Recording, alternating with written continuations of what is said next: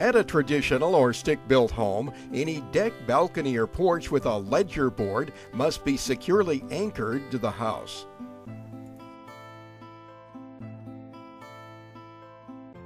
Nails are not a reliable means of attaching a ledger board.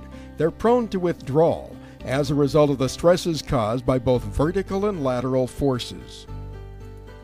At an existing deck, balcony, or porch where the ledger board is simply nailed in place, usually the easiest and least invasive means of anchoring the structure is to drive lag screws through the ledger board and into the building's framing.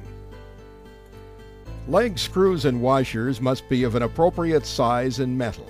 Some hardware will fail if it's subjected to moisture or contact with pressure-treated lumber.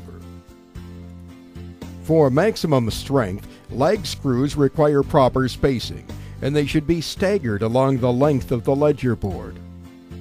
At the time of repair or construction of a deck, balcony, or porch, good design calls for lag screws or another alternative through bolts with accompanying nuts at the ledger board, and a suitable flashing, usually a metal L flashing, to protect against moisture seepage into the exterior wall of the home.